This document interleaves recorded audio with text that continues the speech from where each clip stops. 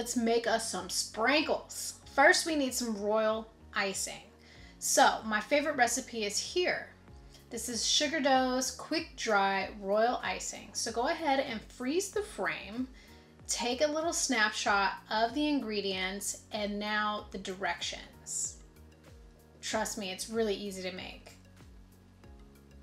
Then we're gonna color. So first I'm gonna use some new colors I just got from Sugar Art's Master Elite Collection.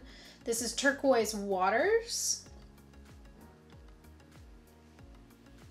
And then Sugar Rose. And then I'm using my American Gel colors in Dusty Rose and Royal Purple.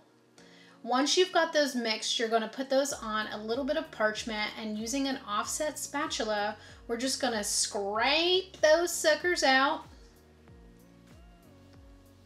and get us just a nice flat, about a quarter thickness of royal icing. You don't want to water this down. You definitely want it on the thicker side. And once we got all those scraped down and nice and flat, we're going to place those in our oven, which does have a dehydrate option. If you don't have a dehydrate option, I suggest putting it somewhere nice and warm and dry. And you might need to let it sit overnight or a full 24 hours, but in this time frame, I took about an hour to dehydrate. Now we've taken it out, it's nice and crunchy, it's gonna crumble apart. So if you don't have a dehydrate option, again, just check and see how crunchy your icing is getting, and then you'll be able to determine how much longer you need it to set up. And then we're just going to chop a broccoli and dice up our icing. Please be careful here, guys. I cannot help you if you cut yourself.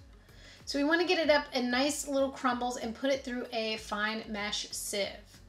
Once we get it through this sieve, we don't need it very fine. We need just like a regular standard sieve here. I'm not using my smallest one that I have. And you careful with that knife. Place it in, and we're going to take the back of a spatula and just kind of gently smush it through, trying to get a little bit of a uniform shape happening here. I am keeping half of it powdery and half of it chunky.